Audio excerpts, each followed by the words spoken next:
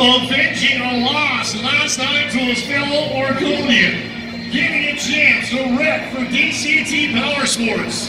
The team from Lafayette, Indiana, the driver from Oregon, Derek Basil, BlockHead!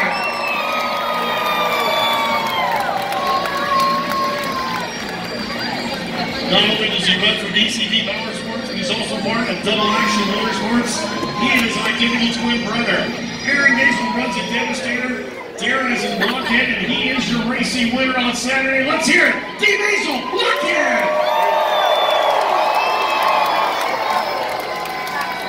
Dave's good.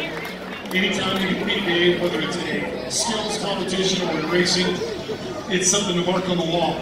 It is. He is one of the best drivers that I've ever known. I mean, he was always told you're never going to do it, but he came out here and laid it down every week, proving that he is deserving of that ride. So to get a win against him is always awesome. I enjoy racing against him.